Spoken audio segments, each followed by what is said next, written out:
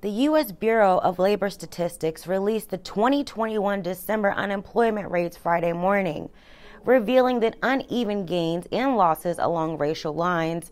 Not only does it credit the criticisms of an uneven economic recovery, but it goes to show that discrimination is still present in America's workforce.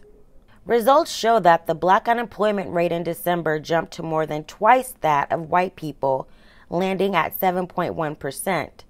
While the unemployment rates for African Americans continue to grow, black women in particular saw their rate of unemployment increase more than 1 percentage point from 4.9% to 6.2%.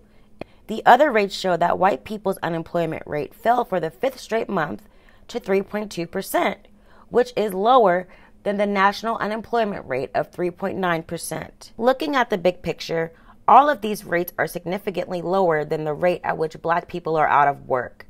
Many people are taking the Omicron surge into consideration, saying the pandemic is slowing down any hiring process. For Ohio 24/7 Now, I'm Brianna McNary.